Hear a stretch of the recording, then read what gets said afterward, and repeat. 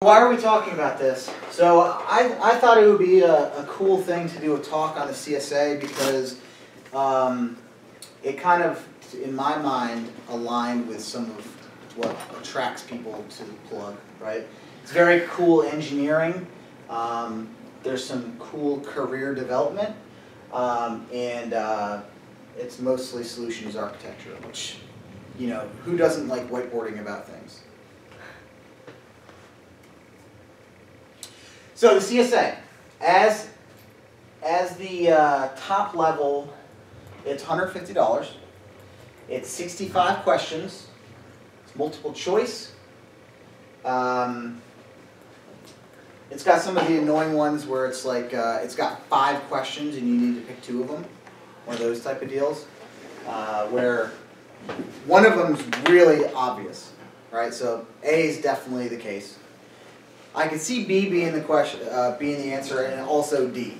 So it's got some very frustrating questions where they really want you to know what the answer is because you've had that experience, so you can kind of work through those questions. It heavily favors customer scenarios, so it's not. This test is not like, hey, what does the -X flag do in Amazon, the AWS CLI?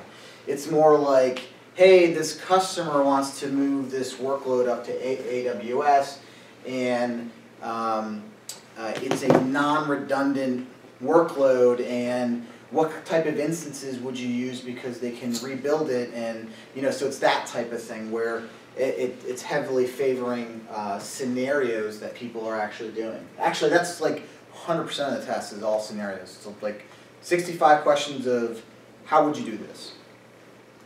It's very challenging. It's a very challenging cert. I know a few folks who have failed it, and there is one free retry, I believe. But it's a very challenging cert because it's not something that you can just maybe go in and memorize some questions and answers. It's all thought-provoking scenarios.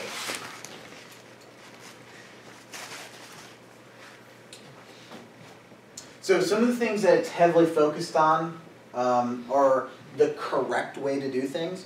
So one of the more frustrating parts of the test, which is they probably designed it this way, is that they will give answers to questions that would work, right? So you could do it this way, but that's not the correct way to do it. It might be slightly more cost-effective to do it this way, and that's the answer to the question. So there's a lot of questions that are kind of like that. It heavily focuses on networking. So that's your virtual private cloud that you build in AWS. So in AWS, you can design your own network. So you can take a networking CIDR and you can create subnets, public, private, internet facing, not internet facing. You can peer VPCs together, you can peer networks together. You can peer your own data center with AWS and keep your network namespaces in AWS, so it's completely seamless. So they do a lot of questions on networking. That would be one of the top things that I would study for. They do a lot of questions on queuing theory. So a lot of questions on decoupling applications and decoupling solutions. That's a very, very big focus area for Amazon, is to not run everything in a monolithic stack, but to have many, many microservices and a strong queue in between everything. So that way, if one part of your stack builds up, it queues instead of slowing everything down. So queuing, that's SQS, simple queue service as the service. Load balancing. Load balancing obviously is a very, very important topic for AWS. In AWS, you can provision load balancers with a click, and you can do all sorts of things with them, health checks, round robin, any kind of load balancing algorithm that's fairly popular. And that's called the Elastic Load Balancer. So that's something that there's a lot of questions on. Compute, obviously, where your Linux servers are going to live in EC2. There's a lot of questions on pricing in EC2s, right? So there's, within the EC2 realm, there's like kind of regular instances, and then there's spot instances. So like, let's say that you want to, rent a Linux server, a particular Linux server, and it's normally costs, 50 cents an hour. You can put a bid in and say, I want to rent that Linux server by the hour for 21 cents. So that's what all I'm going to pay, is I'm going to pay 21 cents for that Linux server per hour. And they're normally 50 cents, but as the market and the ebb and flow of their marketplace, goes up and goes down, it could drop down to 19 cents. And now you're paying 21 cents and your stack, pops up. Maybe it's like a development environment that you don't care that it goes down. So there's those types of instances. And then there's like reserved instances that maybe you're paying for 3 years total. You're going to pay up front for 3 years, or pay up front for a year. So there's a lot of questions about pricing and how you would design, that, the different types of instances. So it's not so much about like specific questions about AMIs and stuff like that, but which is like their machine images. But a lot of it is about this pricing model and how you would actually architect that. The CSA is a great introduction to the AWS ecosystem. So if you pass this certification, you will have a very, very strong grasp on AWS. You'll be able to speak intelligently about cloud computing, about AWS, about their strengths, and about what's great about Amazon and then what's not so great about Amazon. So it's very, very great for that. And it's hard to fake it until you make it. So a lot of certifications you might be able to, maybe find a study guide like LPIC or Cloud Essentials or Linux Plus, and you can kind of fake your way through it. This is very hard to fake your way through it because it's more about the thought process of the architecture rather than knowing what the -C flag and SMB client does. So you're saying it's more conceptual and like critical thinking than it would be for just straight up memorization? Correct. Okay. Yep. Oh good, that makes it easier for me. So I pulled some information. This is the last door, but I corroborated it with some other sources. That actually should be higher. I just ran the numbers myself recently. This is just an average. So on average, of 211 salaries in our Philadelphia community, an Amazon solutions architect can make, on average, 116 grand, between 87 and 151. So the reason I put this up is it's a very good skill to have. Well, how many of those jobs are at Comcast? I don't know. If you go look right now, there's a lot of solutions architecture jobs out there, and I didn't see. I mean, maybe some of them are Comcast, but a lot of them are just other companies. Okay. Where's ATS on that pay scale? We're a small company. And that means it means we have small company culture, So we don't have Amazon solutions architects, so we wouldn't even be involved in this. Well, we do, but we don't have. So you don't count? Well.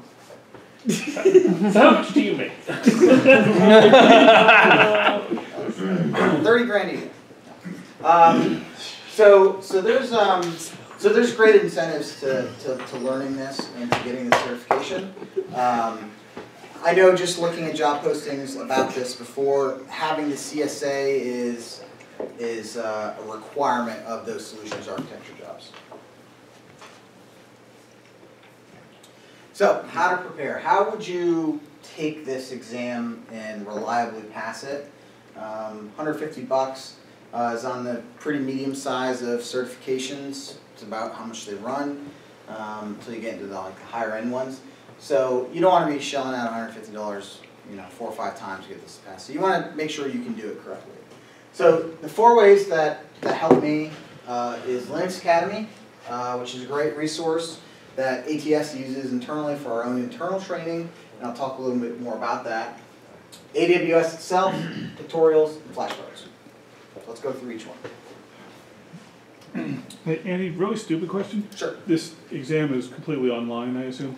It's at a testing, it's online, it's at a testing center. So Okay. it's using their, It has to be proctored. yeah, it's Okay. yep. Because that's how I used to take them. I haven't done one in a long time. I was wondering if Yep. that had changed, so guess not. No, yeah, mine was in Karen Prussia, it's the one I chose, and it was in a little shithole of a place. It was in a little closet, and you can't leave for anything, and it smelled, and the carpet was stained, and that's the testing center. This So, is being recorded, by the way. that's fine. I didn't say where I took it.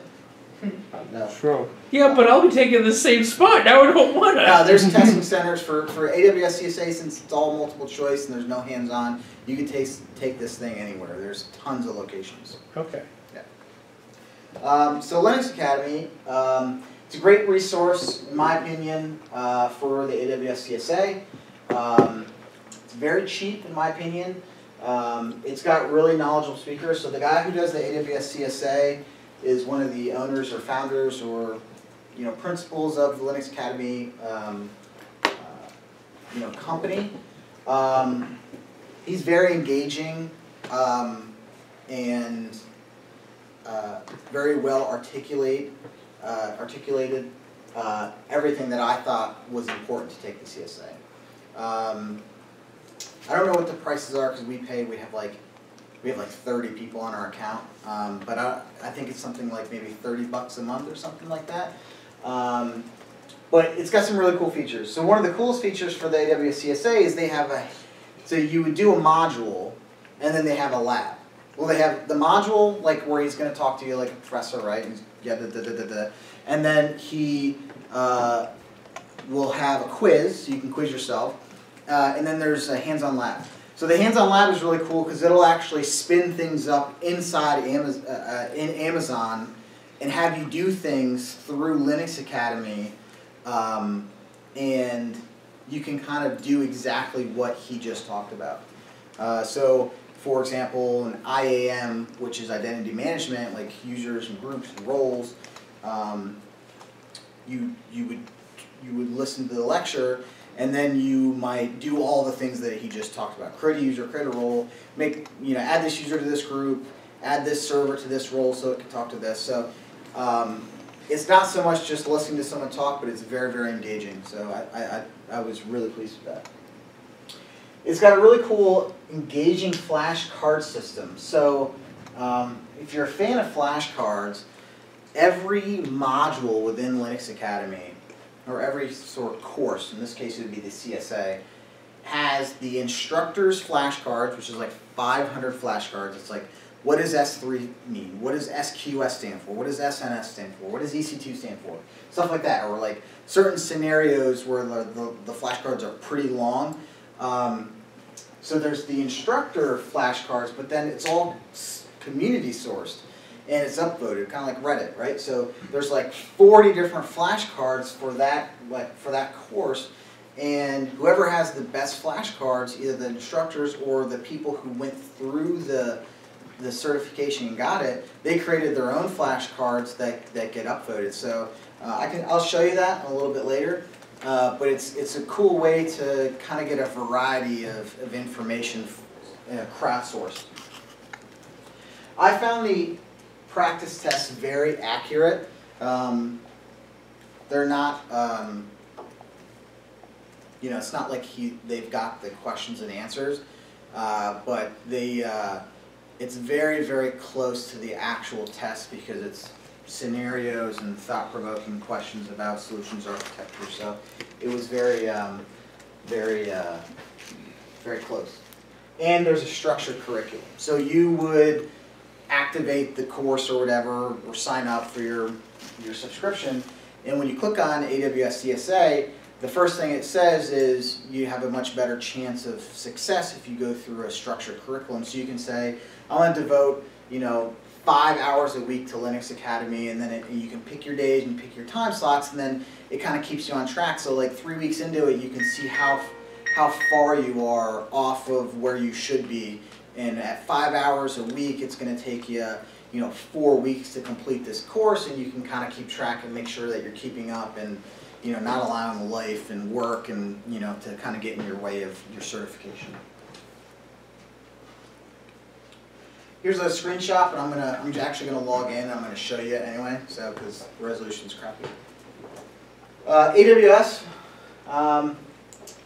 AWS, like all other cloud providers, has a free tier. So it's free as in beer, because if you go over what you should, you will get charged for it. And in order to sign up, you need a credit card. So they got you on file. So it's really cool because most of their services have a free tier, like on their EC2, their server service. You can rent a 1 CPU, 1 gig of RAM Linux server, and that can run all year long, and you won't get paid. You won't get charged for it. If you have 2 of them, then you'll get charged for it. Or if you over your allocated burst credits or how much you're using it, you'll get charged for it. But for the most part, if you're using it for learning and education, you can get away with doing all of this and utilizing all their services and doing your own solutions architecture on your own account for pretty much free.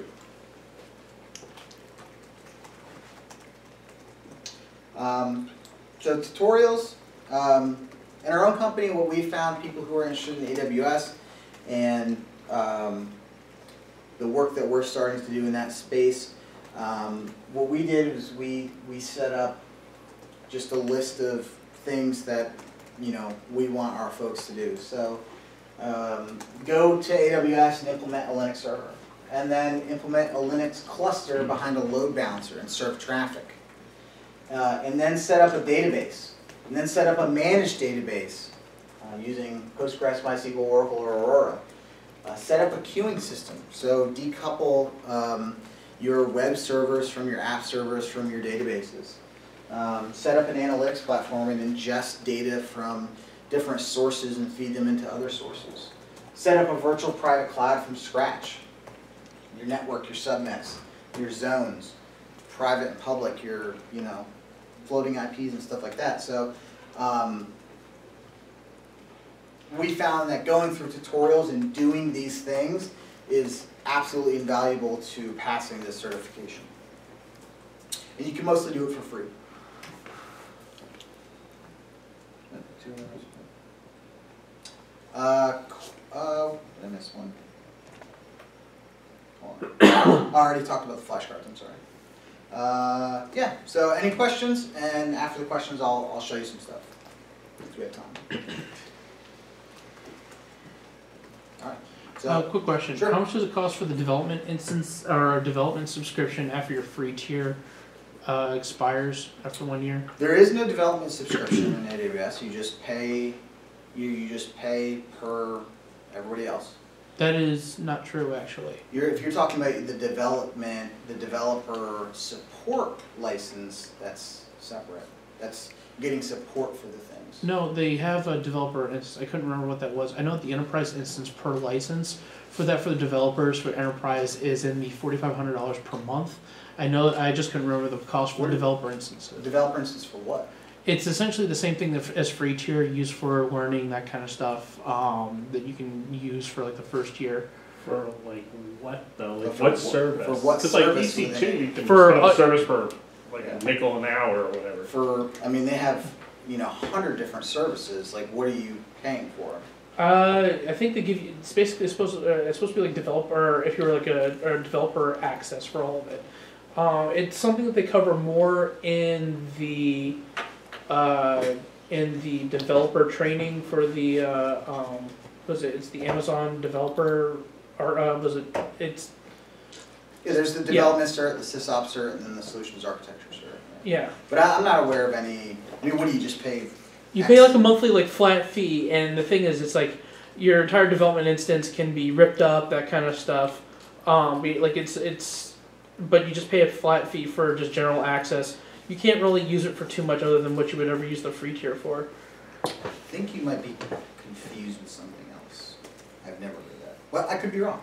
Yeah, because I mean I've used, and it's not just for messing around. Because I mean there is no.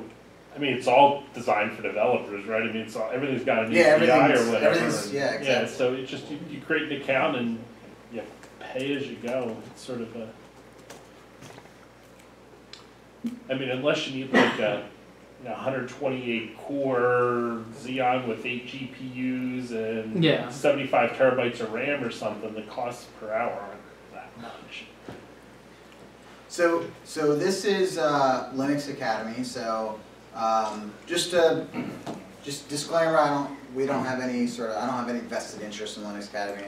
They're not paying me to do this. We use Linux Academy for our own internal training for folks who are maybe cross-training on Linux, or they want to get their cloud certifications or whatever.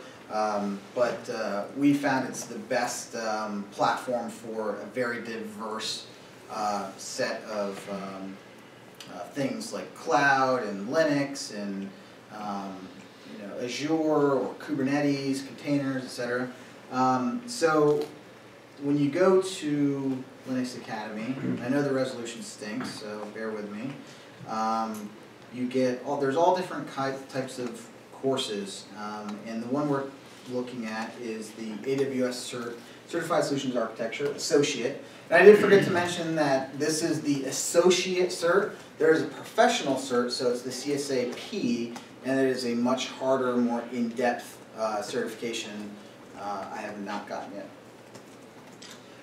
So some of the cool things about the AWS course, so there's the hands-on labs, which I talked about, the practice exam, flashcards.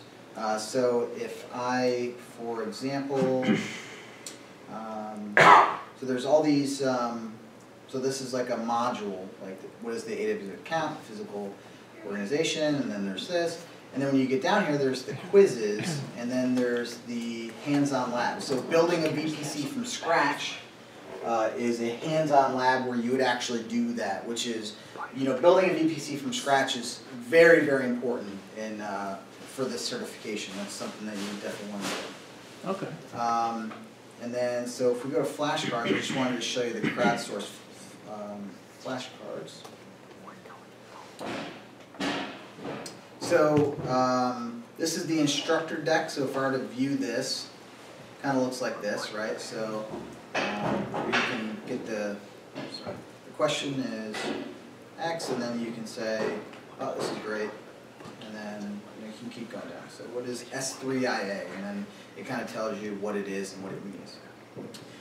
So that's the instructor deck, and then there's like popular decks, like this person, Lou, created a really great deck, and he probably passed the CSA, and people want to view his deck because he passed the CSA, so you can view his deck. And different content. So I really like it because it's like I said, it's a variety of information from different sources, from having different perspectives. So CSA is really cool. AWS in general, I just want to show you that real quick. So if you're not familiar with AWS, this is kind of what the splash screen looks like. And they have all these different types of services, right? So all of these services are what you're being tested on. There's a couple that they really focus in on.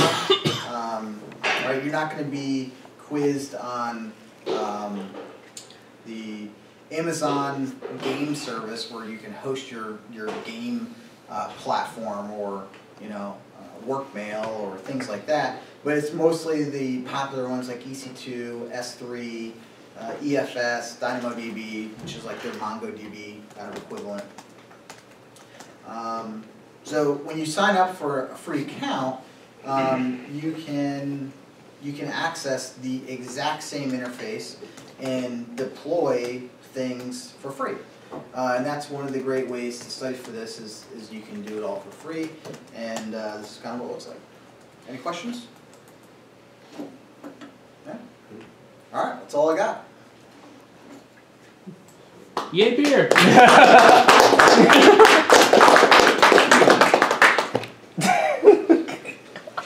Things that should not be on